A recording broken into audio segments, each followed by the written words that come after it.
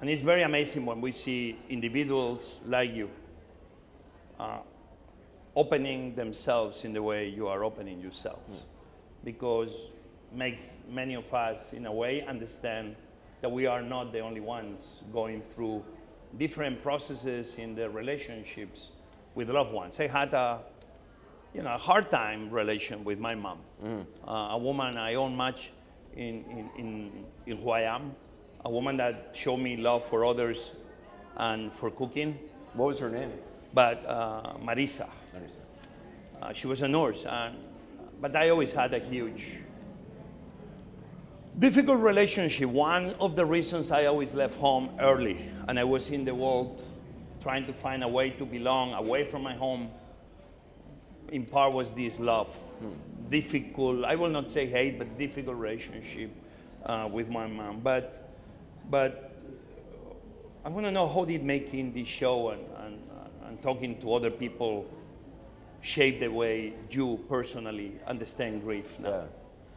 Yeah, look, I think it's particularly hard when somebody, whether it's a parent or a friend who dies, and it's uncomfortable death. There's unresolved issues. There's a complicated relationship, and that adds a whole other layer, I think, to grief. For me, grief was not something I didn't talk about. My dad died when I was 10 years old. It was an event that completely shaked my foundations and completely altered the trajectory of my life.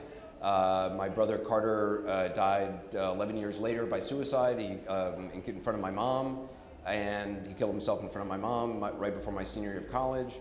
And and then my mom died 4 years ago.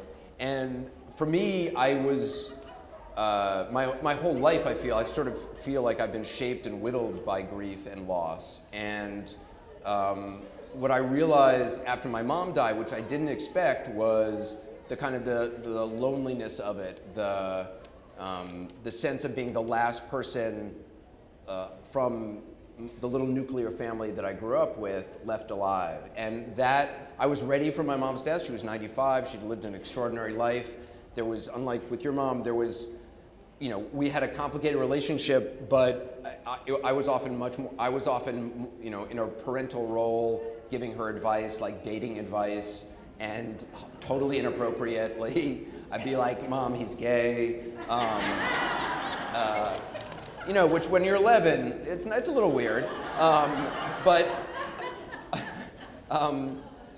I think with my mom, luckily, when my mom turned 91, I decided to have this intentional conversation with her, because I didn't want there to be anything left unsaid between us. I didn't want there to be things I didn't know about her, like there is with my dad. There's a lot I don't know about my dad's life, and I would like to know. And so we spent a year having a conversation over email, and it's one of the great blessings of my life that we did that, because when she did die, we had the most extraordinary 2 weeks together before she died, and I was by her side, and we laughed, and I discovered I always wondered where I have this weird giggle from, and I discovered, I only discovered afterward, because I was recording the conversations we were having in the last week of her life, and when I listened to it later, I realized we were laughing so much, and it was the first time I realized we have the exact same giggle. It sounds like a chicken being strangled, but literally it's the exact same, and I can't believe I never knew that. So I discovered things about her even in the last week of her life. What I didn't expect, though, is the sense of loneliness that I would feel after it. I thought I was ready, but I didn't realize when you're the last person from the family you grew up with, the last person who, there's no one alive who knew me as a child, who knew the little boy that I was. And in this podcast and I started going through my mom's stuff, which was also going through my dad's stuff and my brother's stuff, because it had all been packed away and no one had ever gone through it. I found myself recording.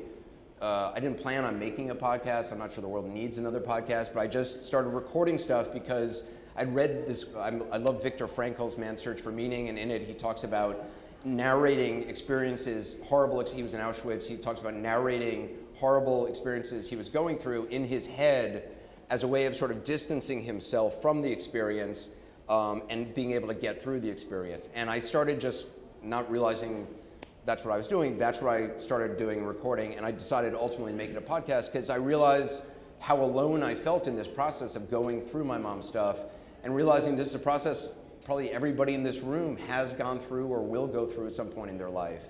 And you know, I realized it gave me great strength in doing the podcast to hear from, I mean, I've heard from literally probably 20,000 people with direct messages on Instagram, very personal voice. I've received like 1,000 voicemails, and I'm still in the process of listening to them.